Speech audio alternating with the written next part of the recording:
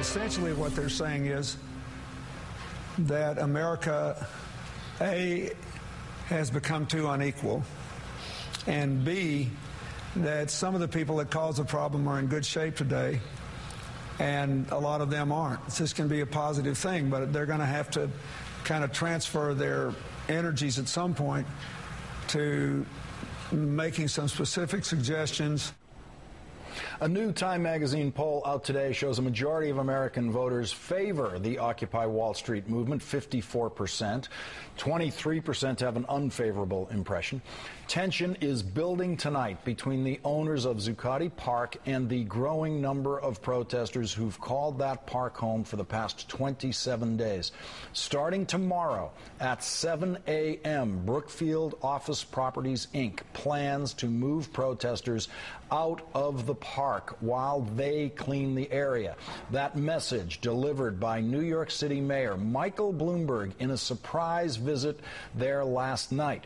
Brookfield Chief Executive Richard Clark wrote a letter Tuesday to New York Police Commissioner Ray Kelly saying, after weeks of occupation, conditions at the park have deteriorated to unsanitary and unsafe levels. Commissioner Kelly had this to say today. It's complex, that people had a right to be there properly, but Brookfield has a right to sort of establish the groundwork. So that's what's happening now. They now have decided that they want to clean the area, and they're going to do that. We'll stand by to make certain that the peace is maintained. Commissioner Kelly says the protesters will be allowed to re-enter the park after its cleaning.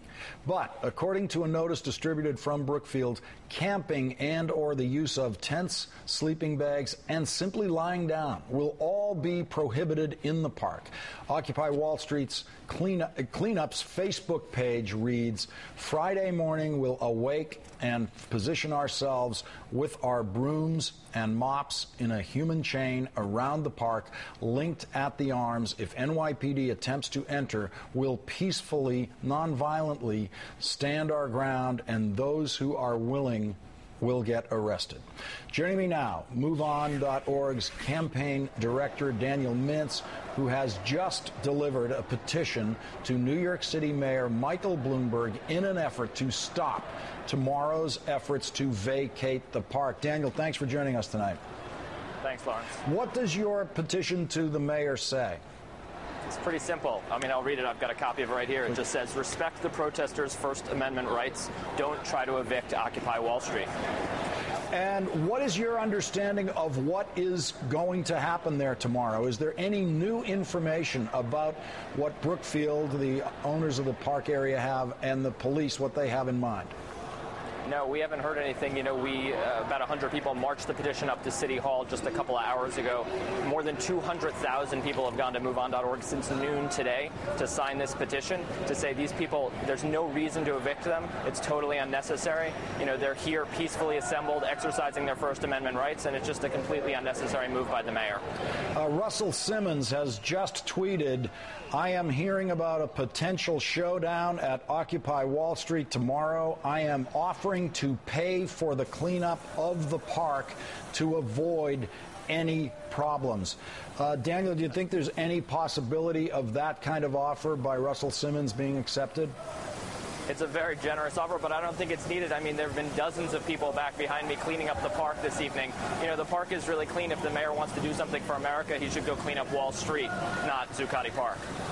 Chris Hayes actually has tweeted earlier tonight that he thinks the best thing that the mayor could do to raise even more attention to this cause is to attempt to force an eviction from the park. What do you imagine would happen if the police do attempt to force that eviction tomorrow?